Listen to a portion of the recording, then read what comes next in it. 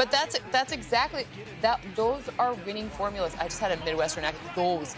Those are winning formulas. Formulas.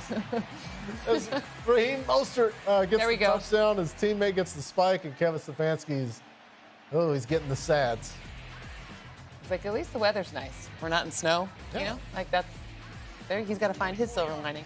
Everybody has. Get it where you can. And did Raheem Mostert get touched on this play? I don't think he did. Nope. I don't see any touching. If he did, it was like closer to a high five than anything else. Nothing that would stop him. 49 yards so far, I think. Yeah, just the grass and the football. Would have been a touchdown and flag.